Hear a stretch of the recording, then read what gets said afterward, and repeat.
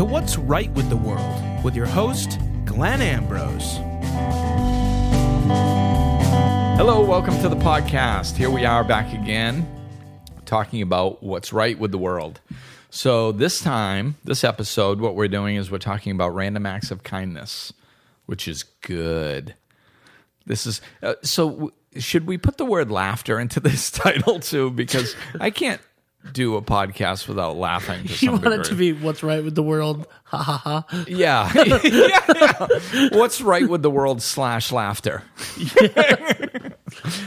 So anyway, yeah, we're talking about what's right with the world, and we are talking about random acts of kindness. So in a moment, I'm gonna flip it over to Ben, and he's just gonna throw some things out there that have been in the news recently, and we can kind of take a look at how easy it is for people just to throw some kindness out there, and all the ways it's happening around us.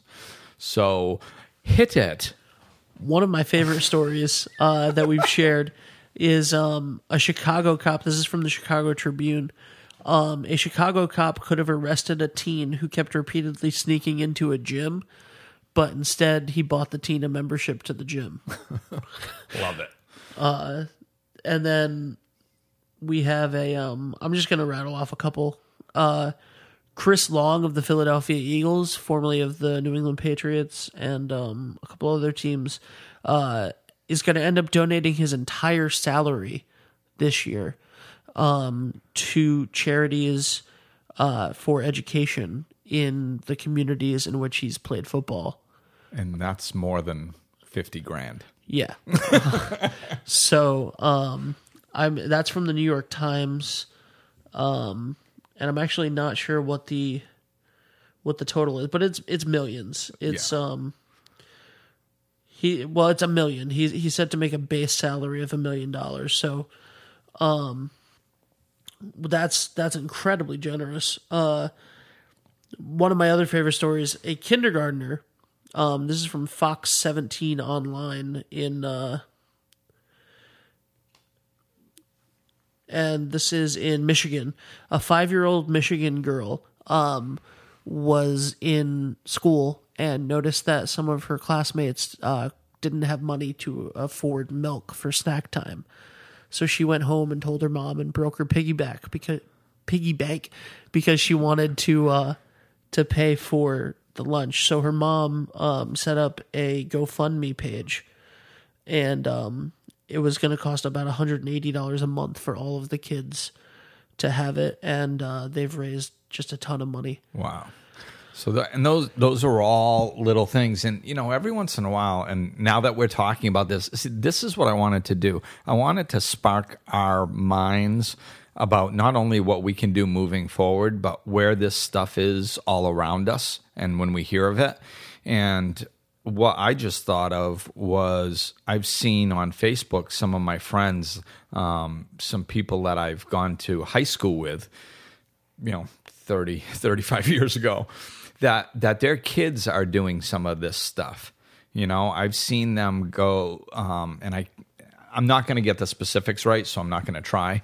But I remember one of my friend's children has, instead of getting birthday presents, they wanted to receive things like books to donate to a hospital for a children's ward or something like that, and so instead of getting birthday presents, that they're doing these acts of kindness for society and for other kids and stuff, and I've seen that several times, just in my circle of friends about their children doing things like that.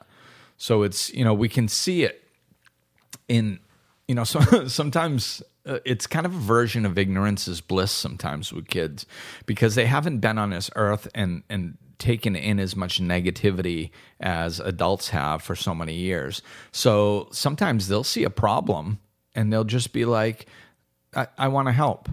And they don't know, all the reasons why, all the negative reasons why they shouldn't. So they just do, and that's what the beautiful part of this stuff is seeing the kids do it, because actually they're right. We're just tainted by all the negativity that we've, seen. So we can use them as examples because it's their nature to just want to help. Oh, look, I see a problem. How can I help? Whereas a lot of adults will go, oh, look at the problem. Well, I can't do anything to help. So we need to start shifting that. And kids are a great example of how we can see that. And oftentimes we give professional athletes and musicians and movie stars a bad rap for the negativity that's out there, but they're also doing some good for this world too. Like Chris Long donating his salary and stuff, and as I mentioned in the last episode, J.J. Watt raising all that money for the hurricane, and those are just simple examples of this happening everywhere. And you had a story about a homeless person too, right? What was that? Yeah.